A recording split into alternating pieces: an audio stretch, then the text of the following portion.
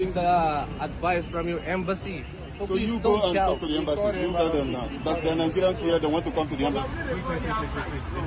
So Kuya, the Nigerian embassy doesn't want us to meet them. Yes, that is. So the Nigerian embassy has denied us.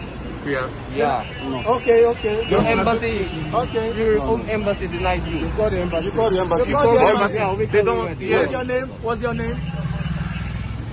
So you are telling us that the Nigerian embassy has denied its citizens, right? Yes. Video him. Video you, sir. Video both of us. He is telling us we are cadets sponsored by the Nigerian NIMASA, and now they are telling us that the Nigerian embassy has denied us in a foreign land. NIMASA is not replying us. We are the embassy. Now the security is stopping us. You can see the security guys have blocked us. You can see our colleagues. We are all here. They have stopped us from going to the embassy to complain our problems and our needs at the embassy. So this is good. We are here. What do you want to do? Our embassy. Embassy has them to let us in. We are here today for a simple demonstration. We are going to our own embassy, and now our embassy have instructed the security to stop us here. That we are not allowed to go to our own embassy when we have a challenge.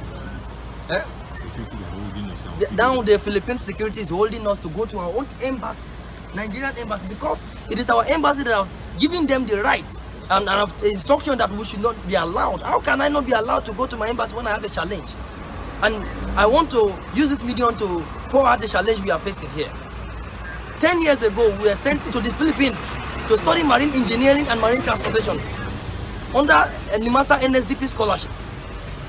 10 years ago, and this is a scholarship that was supposed to last for 4 years. 3 years in school, 1 year in the ship, then I come back to write my exam and finish it.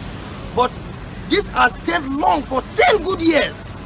I have wasted my life, my 10 years of my life, and many of my colleagues also in the same program.